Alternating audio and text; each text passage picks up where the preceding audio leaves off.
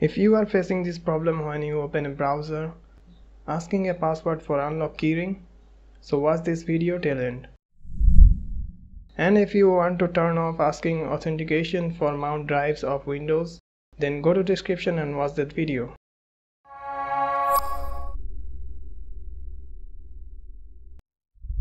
First, open a terminal.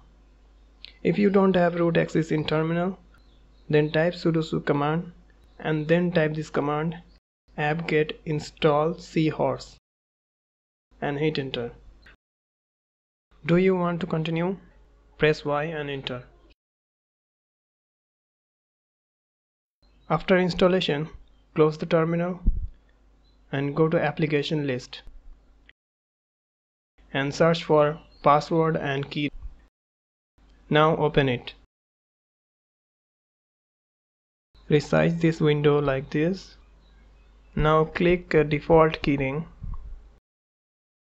You can see these are all the protection of under default keyring. So now right click on the default keyring and click on change password. Now enter the old password, which is your user password, and continue.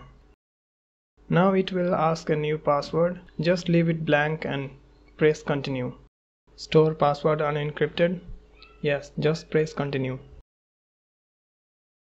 Now we are done. Just close it and now open a browser to check. As you can see, no password need to open a browser.